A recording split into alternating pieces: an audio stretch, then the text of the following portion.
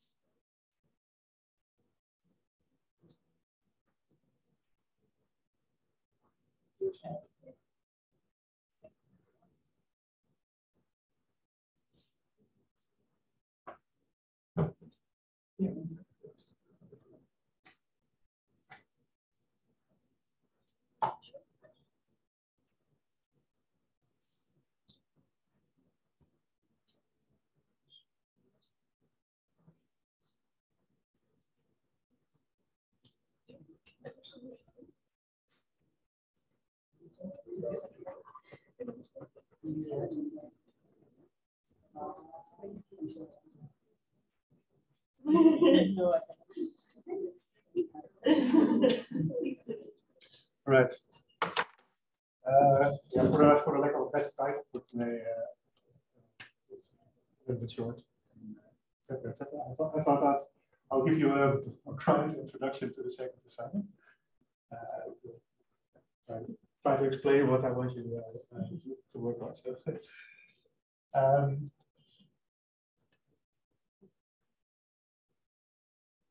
yeah, so here we are. Okay, as you know, it's World Animal Day today, so I thought that would be a really good opportunity to talk about my dragon once again. You remember I gave this example that we want to measure optical properties. So the disease, the dragon leaves tracks, the optical properties, and the problem that we're facing is to measure the tracks and then try to infer back what the disease is. In terms of optical coherence tomography, we've been doing that with the attenuation coefficient. So the coefficient describes how fast the signal decays with the depth, basically.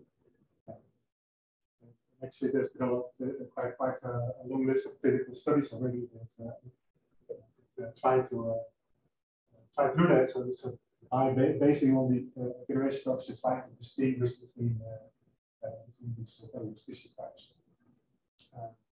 One particular success, I would say, is in VIN.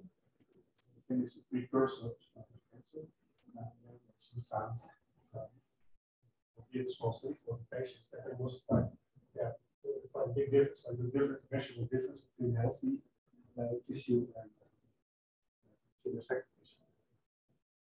In this case, this is important because VIN is it's a precursor to cancer, but it is also something that reoccurs very often. So the normal clinical way of dealing with it is that if the patient comes in with suspicion of VIN, then the pathologist takes a biopsy that is analyzed in pathology.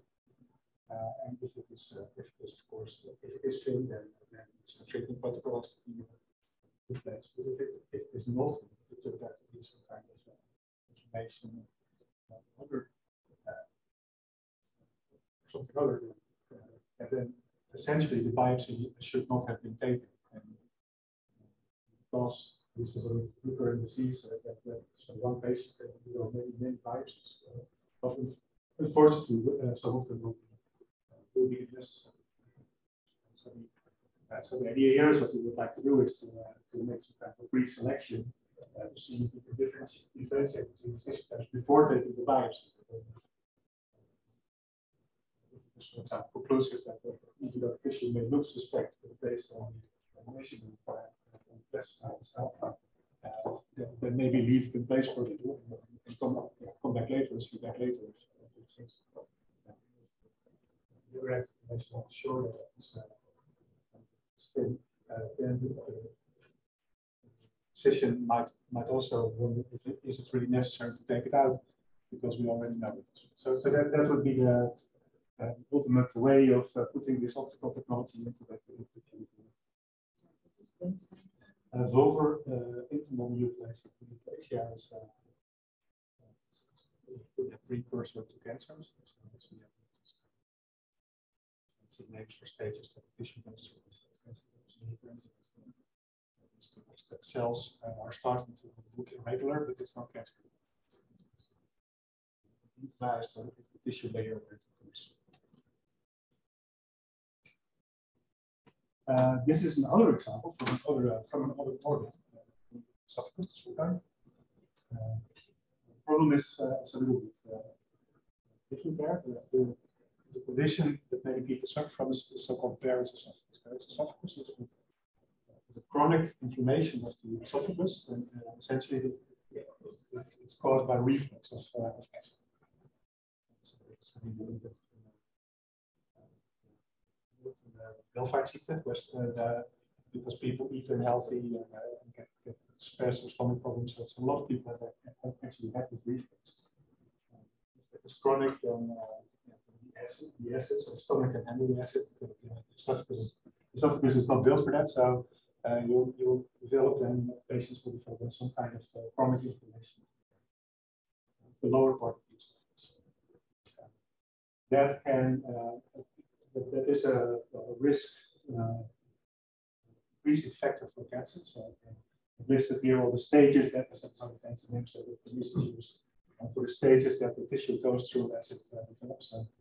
Barrett's esophagus by itself is it's not nice to have, but it is inflammation. So it is not.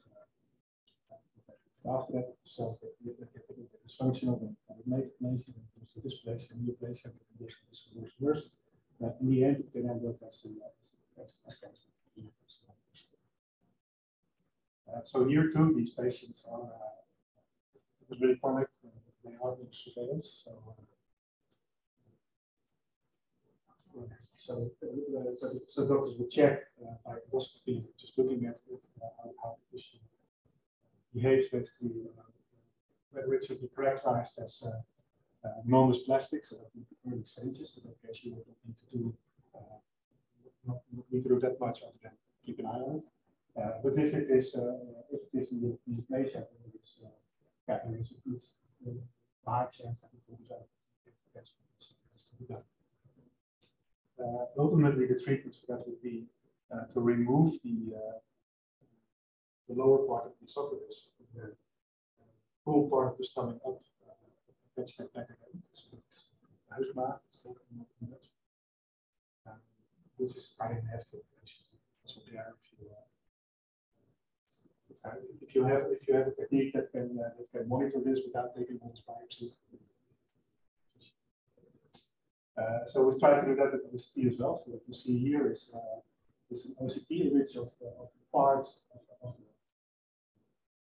the lower part of the esophagus. This is kind of like tube, so the probe that goes in there. It's like kind of a lighthouse, so it's images basically sideways and then rotates. And by rotating the probe and put it in the cup, you have some kind of 3D reconstruction of the esophagus. This is that part slice. These are measurements that were taken. This is ex vivo, so not in a life. It's prepared after the fact.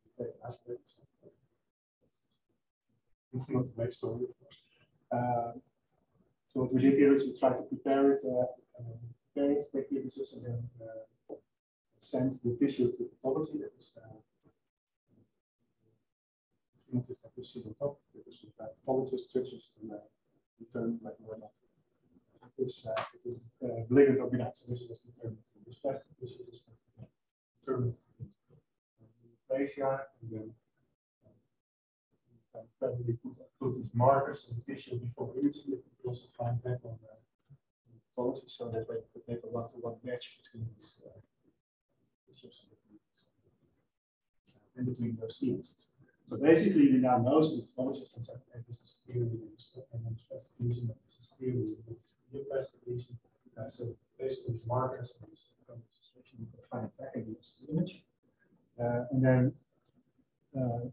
what they're trying to do is look at the average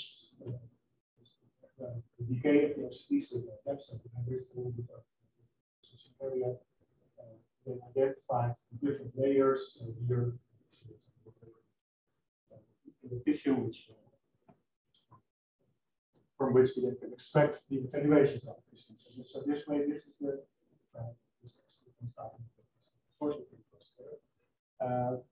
this is then the way from a clinical study that we try to find basically the dragon tracks.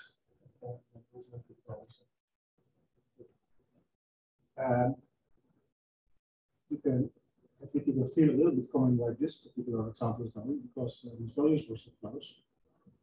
For this specific study, we did not really find a difference. So these are the attenuation coefficients from neoplastic tissue samples. These are from non-dysplastic parents of this. So this is the 9 and this is the 11.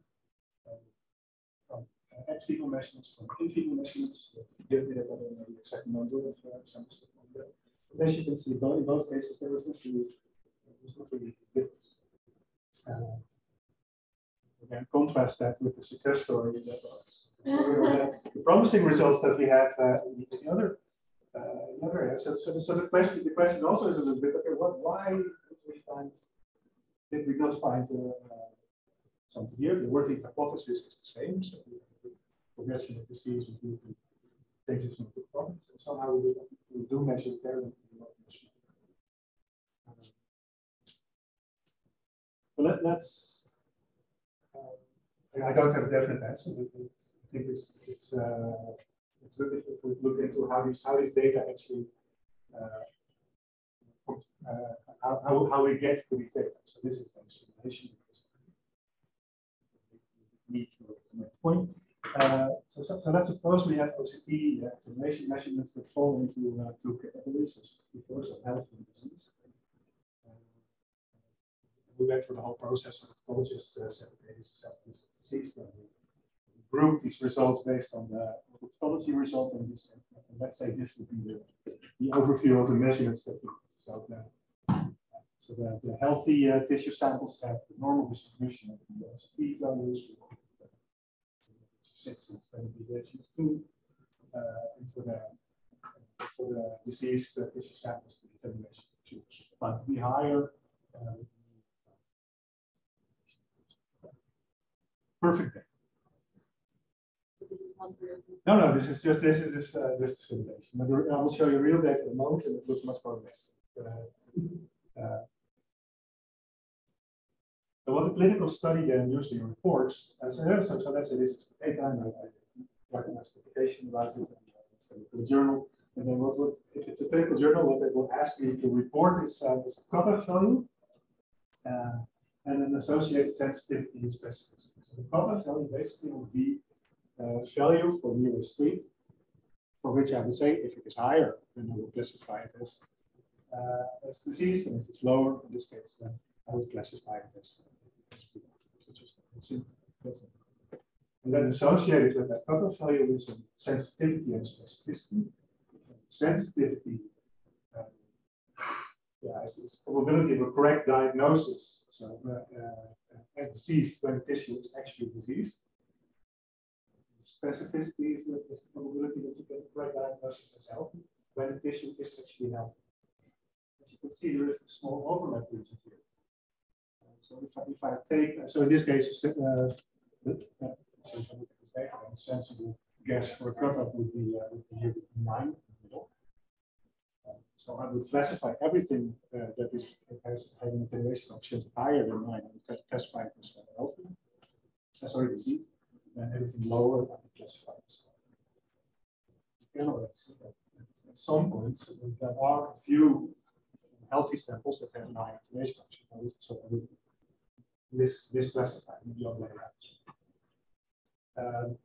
So this probability of correct diagnosis is not 1. There is a small chance that So that is then associated with the scatter form. If I look at the value here, the numbers will be different. Okay, so let's say we take 9. Well, calculate from the small beauty, we see that sensitivity, specificity is say 98%. So if I do this measurement, there's a 98% probability that I'm classifying tissue that is received as least. 98% classify healthy tissue as healthy tissue. It's like 9.1 that the same percentages, right? No, exactly. So these percentages are related or bound to this value that I choose. Yeah, but like if you graph a given patient and there the attenuation value is, for example, 9.5, then the percentage that is like when you have like an attenuation of like 20, and you know for sure it is disease, and when you have like 2, for sure it's disease. But when you have 9.1, then it's more chance that it's either disease or. Yeah. But is it also only then it's also like 98%, about 98% that it's just over the border? Yeah, that's a very good question. And intuitively, of course, you say, no, that's probably not the case. So that's the problem. Problem with these numbers, basically. So they tell you something globally about the whole data for any specific measurement. Guys, it's not that clear. So I'll go on this part. So because my simulation can make things a little bit worse. So now I've broadened this group a little bit. Measurements more spread out here. Let's keep the cutoff value of 9, let's say from the previous example. Now what you see now is that the sensitivity, so the probability of a correct diagnosis when diseased, drops to 88% because this overlap issue. That goes already away and answers the question. Because the healthy distribution of the change marks, was not changed that much, so that means and I can make it even worse by putting them a little bit closer together, so even more overlap. So broad distributions and a lot of overlap. Still keeping that cutoff at 9. Yeah, now my sensitivity drops 50%. So I only have, so I might as well support this. And the specificity is still so it's a good probability of diagnosing healthy tissue as healthy is still yeah. Is it only going to be a global distribution? You would hope that if you do a lot of experiments that you will get a distribution that's more. It's of course not necessarily the case. That would also make this interpretation. So what I'm trying to illustrate here is that the problem with clinical publications is that they will just give you the cutoff value and the sensitivity and specificity that are associated. But these whole problems that lay behind it, you don't find any publications. So that makes it. My feeling is it makes interpretation very difficult. So how would you do that? How do you determine these numbers? Well, again, the clinical study just take a finite number of samples. You sort them into 2 groups based on the adjustment of the hypothesis. That's exactly what was simulated here. 500 measurements, which is already a lot in a normal clinical study. I guess you won't be able to get 500 measurements. That could mean, for example, seeing 500 patients or patients and doing 5 measurements. So getting the data already can be tricky. And so what you can do is for every possible cutoff value, you're just going to count. Okay, let's say I pick this cutoff value. How many samples would I then correctly diagnose as healthy, and how many would I correctly diagnose as healthy with disease? So you could do that for every possible cutoff value. You could make a graph like this, for example. So if I pick my cutoff value along this axis, and I calculate the probability of correctly diagnosed diseased samples sensitivity, then I see if the cutoff value, if I set it to 0, I will catch all diseased samples. So my sensitivity is going to be 1. And the sensitivity stays very high until, in this case, where this distribution starts. So if I set my cutoff value to 5, then I catch them all. But then if I increase my, then at some point I start missing the disease samples. The sensitivity grows. But until here, then I miss everything. The exact opposite thing happens with specificity. To correctly diagnose healthy samples. If I set my cutoff value to 0, I will not diagnose any healthy tissues, and sensitive specificity will be 0. If I increase it above very high values, then I will classify every healthy tissue as healthy. But I will also misclassify a lot of disease tissues. So by varying the cutoff value along these axes, I get a balance between sensitivity and specificity. Clinical people would like us to do that is to pick an optimal value for this cutoff, so an optimal value which balances sensitivity and specificity. And that is what they're going to be really important.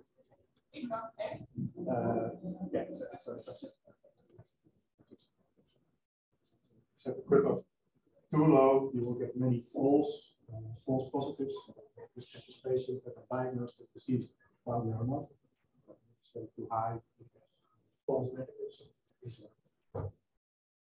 Patients that are diseased as healthy, even though they are.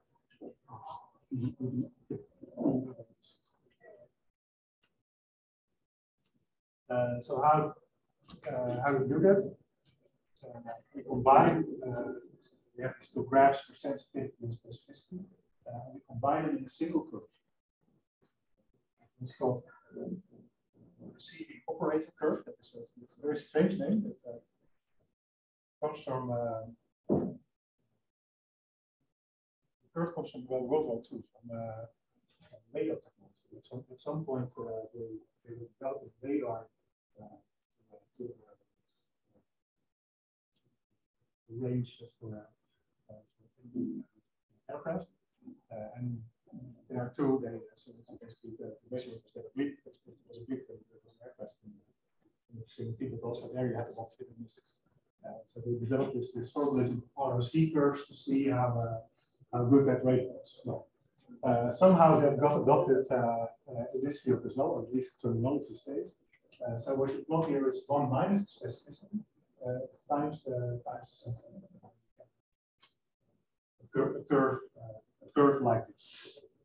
A couple of things in this curve. There is, of course, the cutoff value that was on this axis is now really obscured.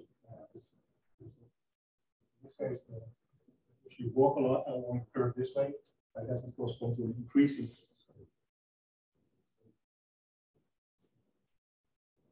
Walk along the curve here. Sensitivity starts as high as 1, but if you walk along the curve, the sensitivity drops.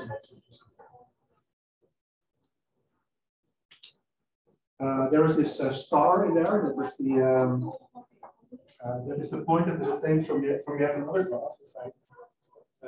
If I calculate what's called the Jordan's index, that is the sensitivity plus the specificity minus 1. The curve plotted looks like this. That has a clear maximum, and at this maximum, basically both the sensitivity and specificity are the highest. So this is conventionally regarded as the optimal value for the cutoff. So I'll calculate this. I will find the cutoff value where this J is next. In this case, that is shown here by the star in graphs. This would be my cutoff value that I would report. What is optimal cutoff value based? Like, does it simply preference of sensitivity or specificity? No, so you just have so both are yeah. It tries to get both the highest. Yeah, it's where the sum is highest. So there's no weighting. It's just so you could alternatively if you would go forward and say I find it. I would rather have that my measurement is more sensitive and I don't get as much specificity. Then of course what you would do is you would give the sensitivity more weight in this. That is different. It takes that into account. That is not how it is used.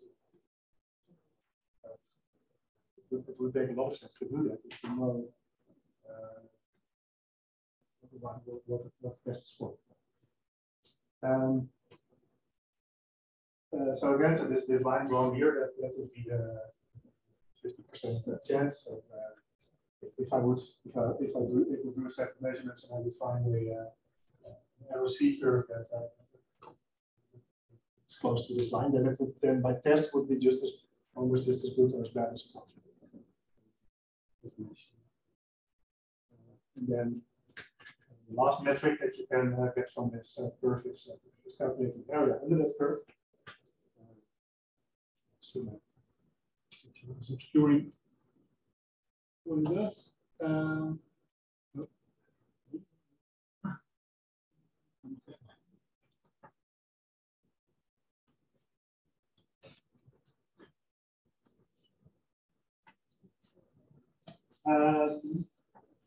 Basically, what the area of the curve is, so this is 1.6. So there is a probability that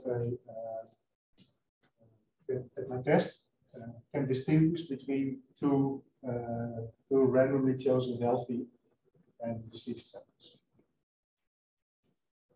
Forget about it. That was the argument. So this is for this but allowed to simulate the data, which is pretty neat. This is for the data from the filter. So it looks on that. So these are the histograms of the actual data points. So they are not normally distributed by far.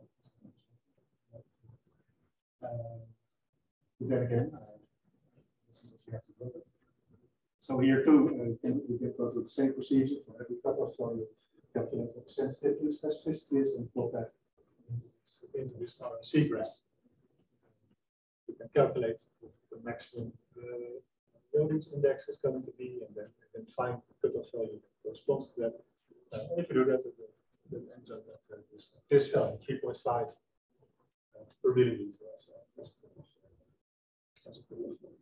At that cutoff value, the sensitivity and specificity 86%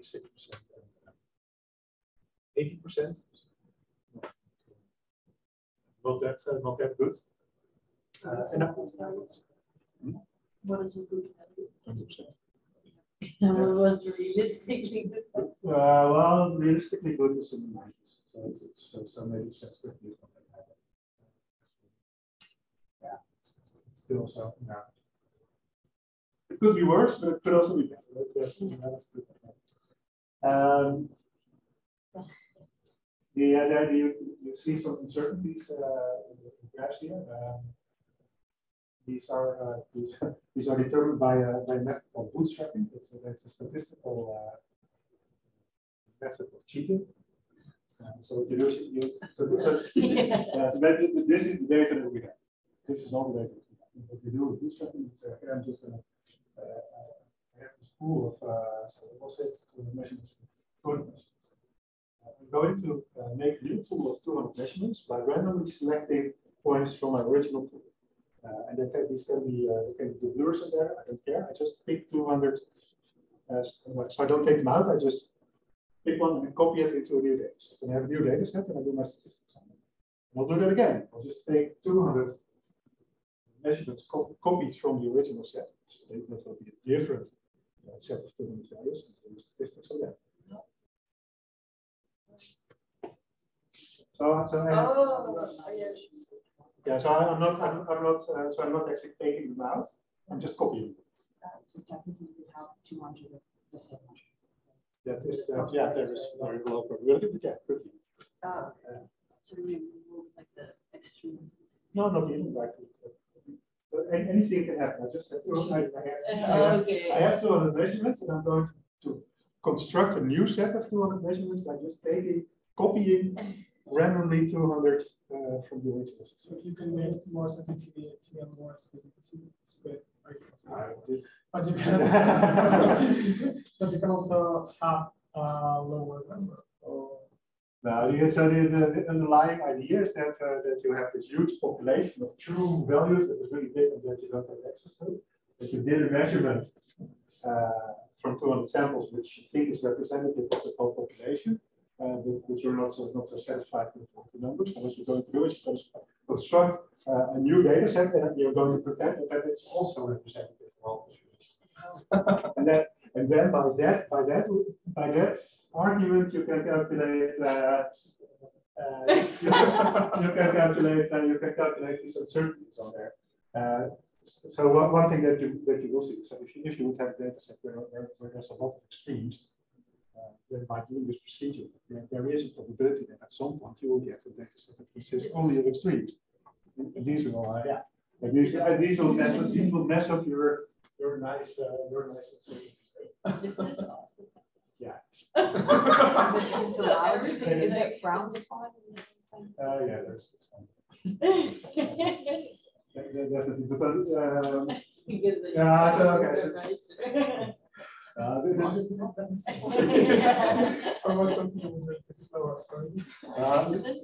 The extreme one. Oh, how does it I think there is a bit of rationale. So this is a study where there is only 14 patients, and gathering the data takes quite a long time. If you would do this properly, because you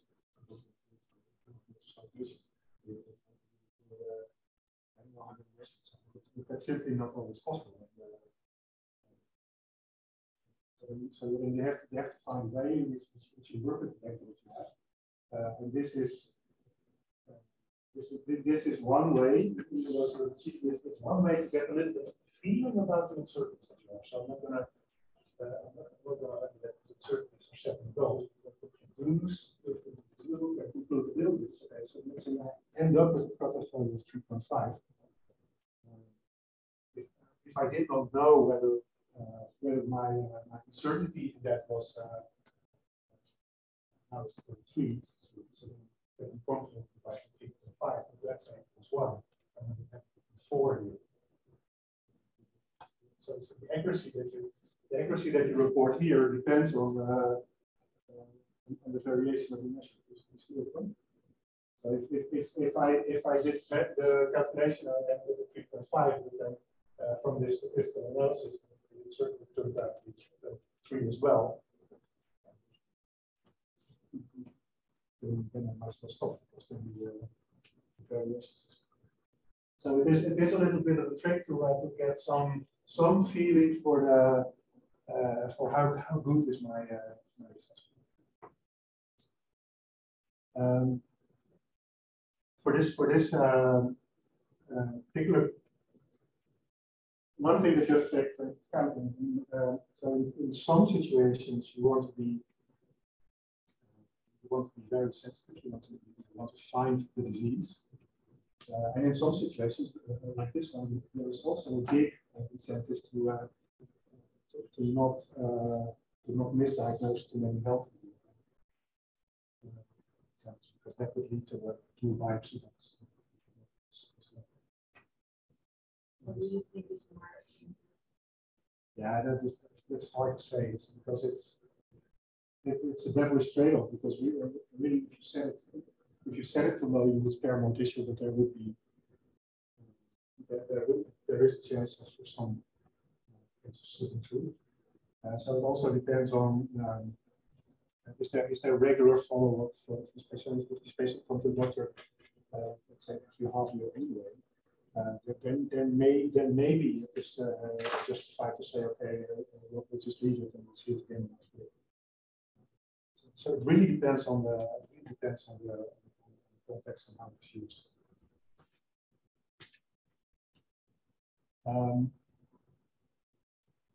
So some of the questions that can arise from this is okay. So let's suppose we did this study, we published it according to how the journal would like it to have. So this is what they got. They got this lab, and they got this lab. And the cutoff that was supported, even without this uncertainty, was 3.5. That's it. So now let's assume that somehow this gets into the clinical workflow, that people start doing that, and then I do a measurement one fine day, and I find 3.75. There the vanilla, because the cutoff protocol, if I would blindly follow the rules, that would dictate that to classify this measurement of disease. But knowing what we know is that it's eerily close to that cutoff value in the first place. And that was not completely arbitrary, but still it was automatic. So if this cutoff value of specificity is 80%, and its probability of correct diagnosis is healthy when healthy, then it means that 1 minus 1 for 20 is my probability of incorrect diagnosis. So the diagnosis of this disease when it is healthy. And then the question is, do I find that number? Is that if I want to reduce the numbers?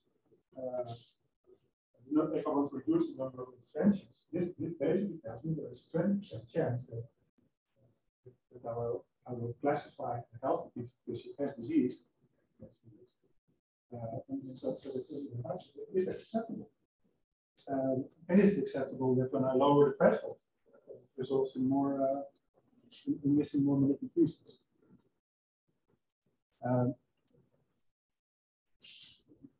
So I'm asking these questions not as a doctor because I'm not a doctor, but I do have these doubts because I do this work and I publish this and I follow the rules for publications. So I get this data out there, but I think they're not really careful in using it. Because do I feel comfortable in my measurement? I thought with overlaps within their confidence intervals. So there's also one question that I can answer is so how does the precision of my measurement influence these positions? Because I measure here 3.75 plus or minus 0.5. It would be 3.75 plus or minus 1. Important 4 plus minus 1. So now I know the accuracy is about in the second decimals. That also factors into that, but that is something that at least because it's I think that is something that we can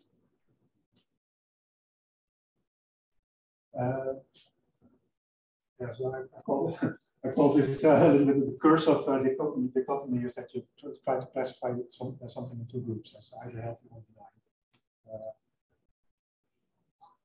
Whereas obviously it's not obviously it's not a comfortable thought that you're going to based on some good of the concept. So you would rather have something more fluid, more question like what is the probability that the patient with a positive test has the disease?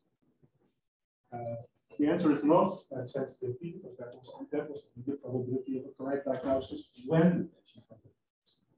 We don't know that before. So that's what says statement, not yes.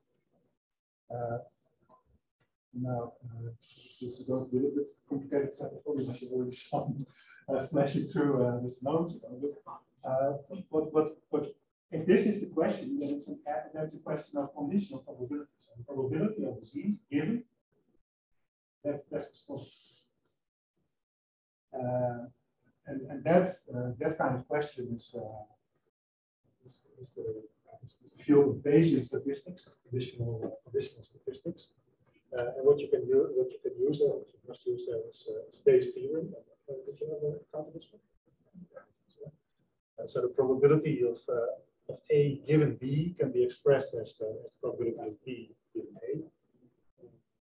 The probability of having A in the first place and probability. So if you write this in terms of look at the top one first. If you look at translate that the probability of disease given a positive test can be expressed as the probability of positive test with disease. Here is also the probability of disease in the first place. And the probability of getting a positive test.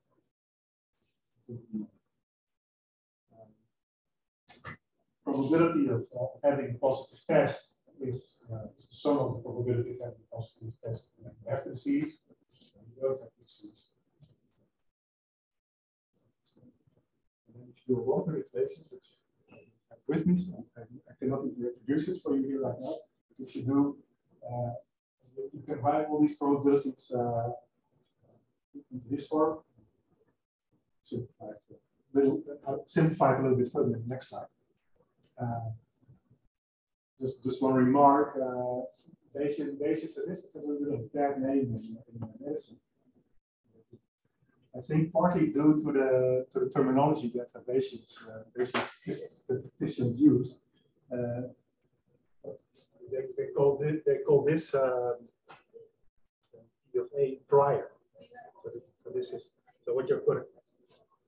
So essentially what this says is that the probability of some, let's say, disease given a positive test depends. So essentially the probability depends on the probability of having the disease in the first place. That is not something that is a subjective, objective measure, because you could do, for example, is if you have large screening. So let's say mammography screening, there's a lot of data, so there's 1 million people coming in, and 100,000 people actually have some lesion there. Yeah, then the statistician would say, okay, that the probability of having disease is 10%. And then if that is 10%, then this probability belongs to the lower. So that can falsely lead to the idea that probabilities of disease are really low. But of course, in our situation, where we have one patient, this is a number that relates to the patient. So there can be a very high suspicion that the patient already has the disease. The doctor has to quantify that some way. So say, okay, it's 80%. So it could still be subjective, but it could also be the outcome of a test that you did before. So there's a little bit of a bad name, but I think that's not really. So belief is not necessarily something that you make up, but it can really be about its best name. This is the cleaned up version of this. So the probability of disease given a positive test divided by 1 minus that probability is called the odds of disease. You have it with setting odds.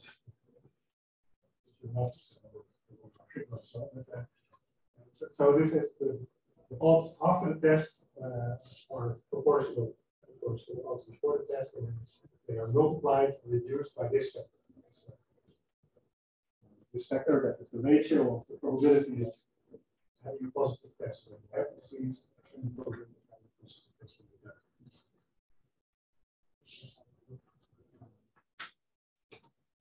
Or as the ratio is called positive likelihood ratio, that is the ratio of true positives, probability of positive test when you have disease divided by false positives. So it's the positives when you don't have disease. You can calculate it from the numbers that we already have. Calculate that from sensitivity and specificity, which are there. You can do the same thing here. So negative likelihood ratio, that's the ratio of false negatives and true negatives, and that's also just sensitivity and specificity. Yeah, so this is again in terms of disease. So also disease after that, multiplication of likelihood ratio. Applying to test, and if you want to calculate that for not disease, for healthy side, that would be in case would be there is a region from which you have figure out healthy. You maybe use the test as well to see to either reinforce or reinforce that assessment or not.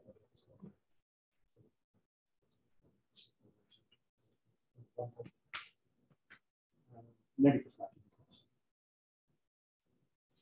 likelihood. Again, probabilities are also just related to this.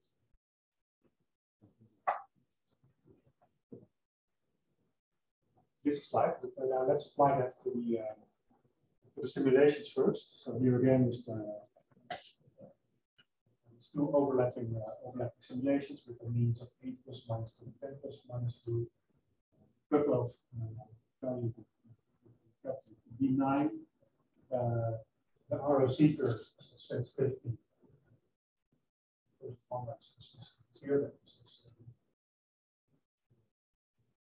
curve and sensitivity and specificity themselves. So cross, so the red cross in every graph shows this value.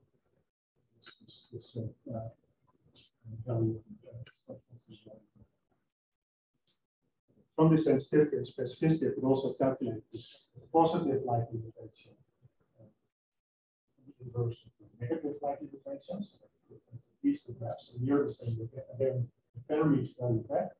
And here is the value for the likelihood ratio. And I can use these to make graphs of prior probability of disease and post probability of disease based on that likelihood. If the likelihood ratio is 1, that means that my post odds are the same as my prior odds. My post probability is the same as my prior. So a likelihood ratio of 1 would just use this graph. If I pick, let's say, the one that suggested, so 9, then my positive likelihood ratio is log scale, so that's 2, 3. Then this better. So it means that if I have a prior probability of disease of let's say 40%, and after the positive test, that is increased to 60%. So if I have a prior probability of 80%, and after the test I have 10%. So the result is enforced, but not as big as if I take a higher cutoff value, that would correspond to a higher positive likelihood ratio here, more close to the sequence, even more steep. So now it's 40% again. Prior belief that would not even 80%. So this would be the post-test probability of disease versus the pre-test probability, depending on the likelihood. Same thing for the healthy test. So prime probability here with the probability of healthy. The post probability of healthy depending on the likelihood. So basically what you would do in this case, diagnostically, is that you do a measurement. You don't compare it with anything. What you just do is you look at your measurement and translate that into a likelihood ratio. For that likelihood ratio, you construct one of these curves. And then you use this curve as the decision-making tool. So by some other means, you have a prior probability of disease. Subjective from the doctor in the sense that he looks at the tissue and thinks, okay, this is probably benign or probably malignant. So that will give you the points on this axis somewhere. Then with measurements, you're going to translate it into post. So obviously, the better the test is, the more that curve would go in this problem, because then you really be adding evidence for these things. Post probability be lower than prior probability? Yeah, that can be if I would pick this in this case no. In this case not, because the likelihood is not below one. So the minimum result here is the green line. But if it would drop below one, then the curve is going here. Then I would have actually negative. So can I do this as okay, so this is again for simulated data that's clean. Also tried it for the clinical data. So again, here this is true data. This is the sense the RC curve responds to that with the maximum loaded index that corresponds to 3.5 as a cutoff value. So 3.5 is when you star in these figures. That corresponds to the red curve. There's a couple of things, of course, that you notice. So first of all, it gets really messy because the data is messy. So it also gets messy. So the question is, I think we should ignore this part. Let's say that this part is more or less valid. Then taking 3.5 as taking 3.5, so let's say I measure 3.5, that would be likelihood ratio of about 4. If I could construct a graph and I get red. So again, it would be, let's say, 40% prior probability that we can translate in this case into 70%. The funny thing that you see is that if I would take a cutoff of 5, further, then I actually don't get that much more information. So it's not that sensitive to. So actually, my guess is not so sensitive. On the other hand, if I would focus on healthy tissue, the cutoff value of 3.5 is this curve. So I have probably 50% of tissue that is actually healthy. And after the test, after the negative test, I would increase that belief to 85%. If I set the threshold lower on this one,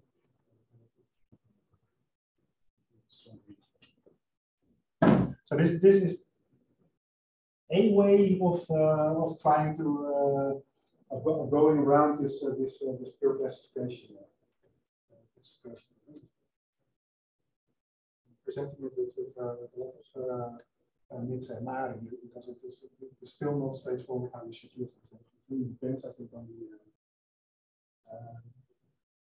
the situation. But why I'm thinking about it is because I really don't feel comfortable in having this technique and arguing that we should use it in the clinic, and then my only message to the clinicians is going to be, okay, use it in contact. don't think it's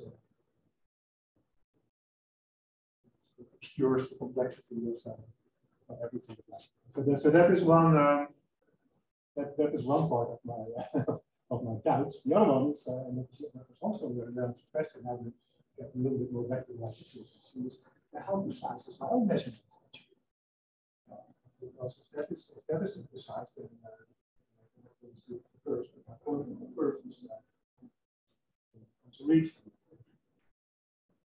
So briefly back to how the measurement looked, how the measurement came about. So this is a raw measurement of a mirror in an OCT system, and this is what we get from the spectrometer. So the effect spectrum versus the wave number here. So you see this nice field spectrum that corresponds to reflection. If I calculate the Fourier transform, then I get real signals. Calculate the transform, I get a complex signal. The real part of that complex signal is the oscillation right here. The imaginary part is the same oscillation. Shift in phase a little bit. And if I calculate the envelope, amplitude of that oscillation. And I get the black line, the blue line. The blue line is what you would convert to the grayscale value. That is what ends up in the image. Yeah, that's okay. If I want this, that would be one mirror, one reflector. So if I have a sample which has multiple reflectors, so multiple imperfect mirrors, so let's say only a few, then here in black is would be the reflectivity as a function of that. So the mirrors are randomly placed. And for each of these mirrors, I would get a copy of this interference pattern signal. A copy of the envelope. And if I have a lot of these reflectors, so many that I don't enjoy them anymore, then all these interference patterns start to overlap. So you can't distinguish the individual reflectors anymore. You still see this interference. You can calculate, of course, also the envelope for that blue. That would then be your OCT signal, which you can the grayscale. These multiple reflectors give rise to these interference patterns, because every single one of them scatters black light with its own amplitude and its own phase. That is called formation speckle. C is the statistics of the speckle, statistics of X, of course, this relation will translate into fluctuations of the envelope depend on these different reflections. And this was the Paradise formula that described all that. So we have that signal is fluctuating quantity. You can calculate the variance of that. Given by this interval of the detection system. Scattering cross-section, differential scattering cross-section there are different particles. And here is this term that sums all these phase differences, and that is the speckle. That is what speckle is, just sums random phases. Of course, if you would average all these random fluctuations, then we got this average. If you would average this phase difference, then we got structure factor.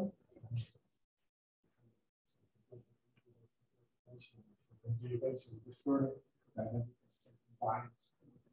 you can combine it with the property here, which is called the backscattering coefficient.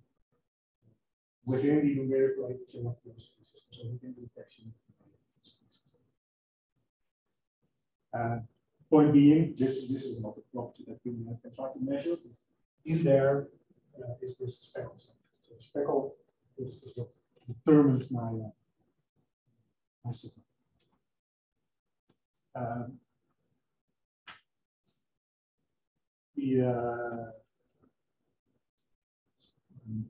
So that's how it's a look at. I'm taking an OCT image that large scale looks just like reflectivity. If I zoom in, I see this. So these fluctuations there, these fluctuations in intensity, the speckle. what we did last time is we more or less derived that amplitude perspective follows the Lee distributions. What I can do is take the average OCT signal in that view at certain at 3 points. You can see that calculate what the distribution of the amplitude values is.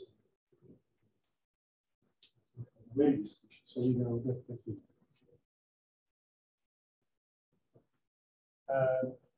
now I increase the number of reflectors, and when you can't really write it as some of delta. Delta with the peaks anymore, but it becomes continuous distribution of reflectivity per unit. So we calculate reflection from a very small volume, that would be mu times dz. The parts that pick up from that are systems. This is what is scattered in the directions, and I only pick up the parts. That means that transmission through such a small volume is 1 minus mu s dz. I assume that there's no absorption, so this is the part that is lost, so this is the part that survives. So until the next volume.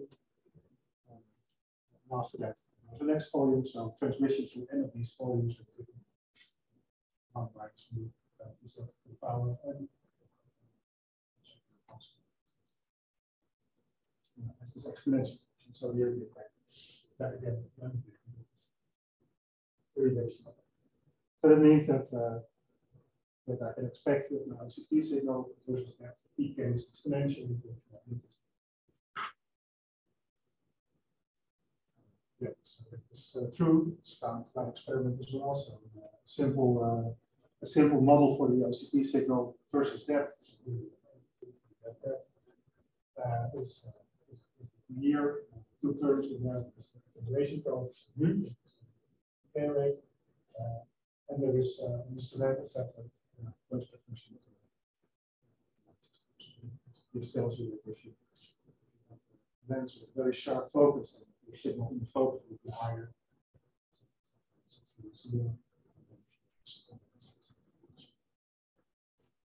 So very simple, very simple.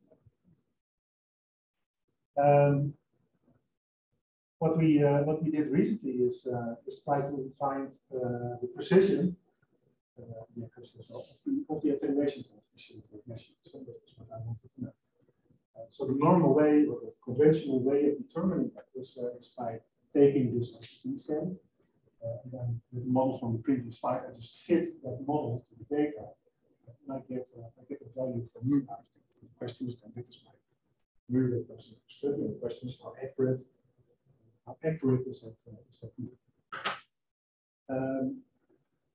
Well, it turns out that you can actually predict how accurate that determination is, and that prediction is given here in this formula. So this is the precision of the attenuation coefficient that I can achieve, and it is related to the length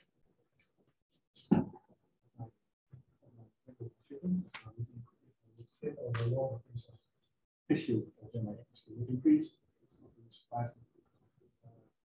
And it scales with the square root of the number of data points that are in this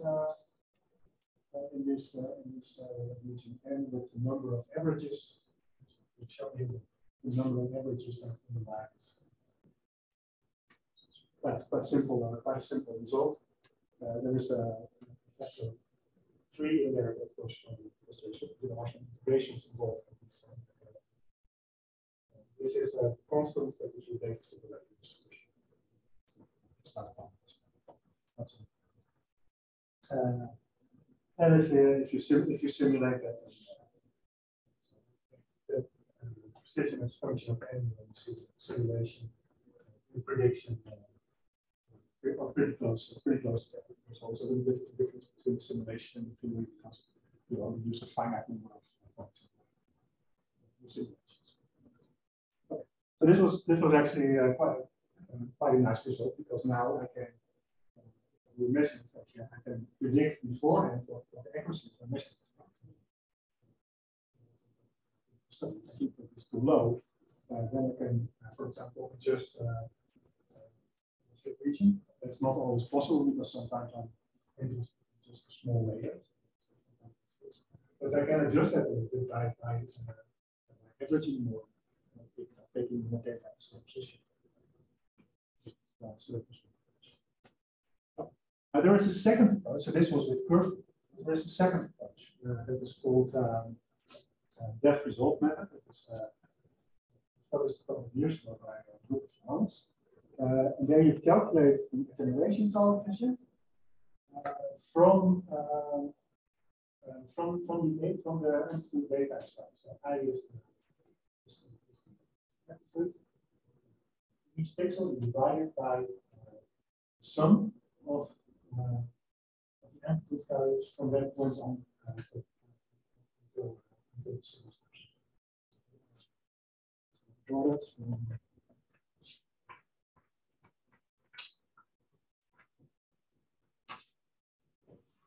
If this is your signal, then the attenuation coefficient at this point is this intensity divided by the sum of the rest of the intensities.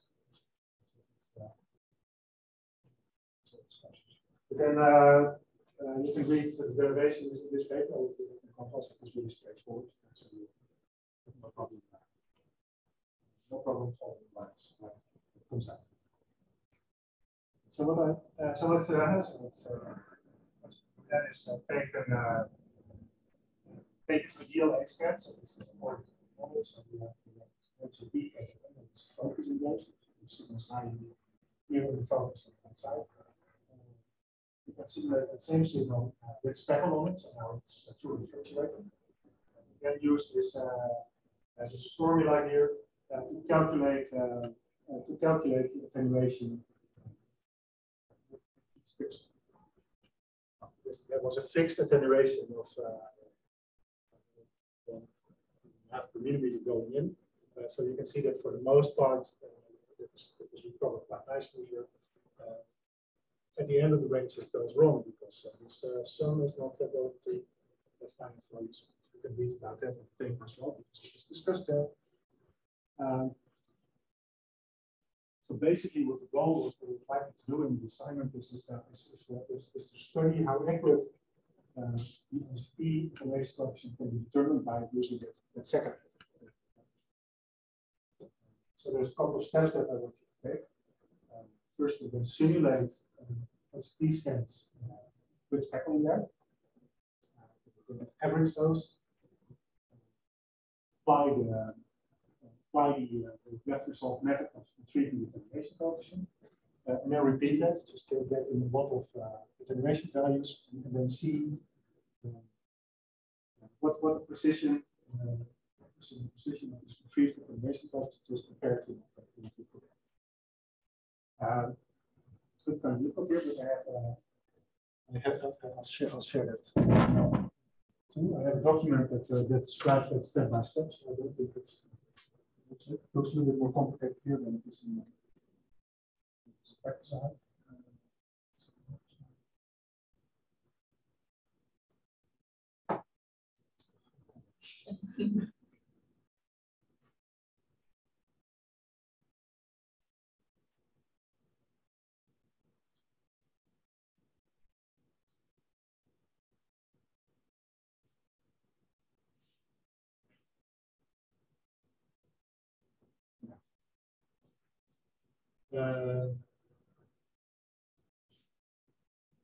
So what we'll do is we'll simulate first an average H scan according to this formula. So you have the instructions here. So the error is to create a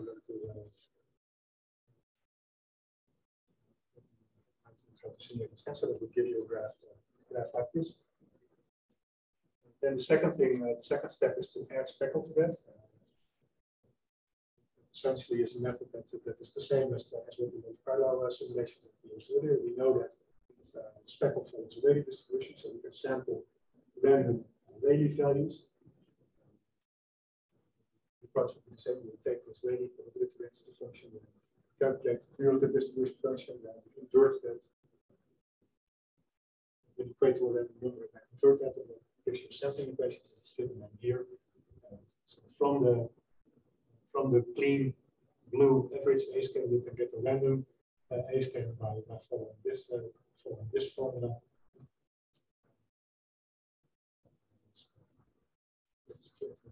Function in there. So, okay.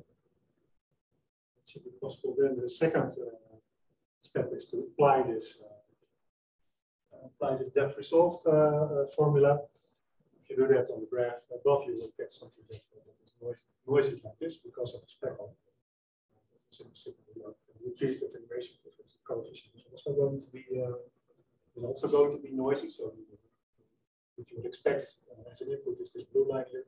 What you will get out is noisy like this. The trick of overcoming that is to do averaging. So if you repeat this, let's say 100 times 100 A scans and then apply the algorithm, then you get something like this. So a lot less fluctuation. But you can still see that it is not what you would expect. That's okay. That's part of it is due because that focus is still in there. So that has to be corrected first. And the second part is that it's not reliable in the end of the scale because of this denominator. It's smaller and smaller. So the last part we're not going to solve. There's quite some literature that tries to do that. Point squared function can be solved. It has to be divided out again, and then you can see that you get at least for the beginning of the scan, you get results that are pretty close to what is expected. So what you do then is then only use these values, these estimated values going on. Then the final step is basically repeating that procedure for as a function of the mu that you put in. So put the mu in and see how accurate the result is to get out. Vary the number of averages a little bit, see how the difference is. It seems like a lot now. Just read it through. If at any point in any step there is a problem, just let me know, and we'll go through it. So again, the goal is to just have you working with it and then see what difficulties are and problems are. Yeah, of course. Yeah.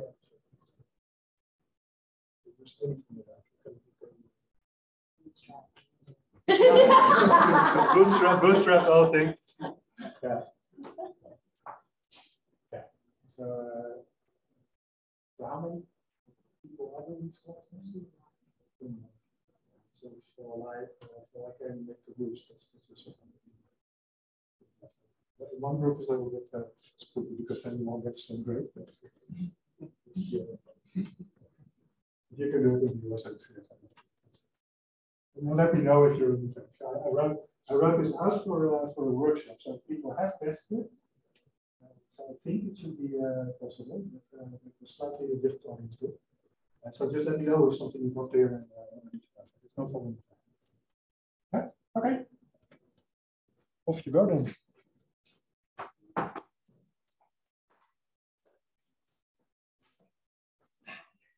Yes.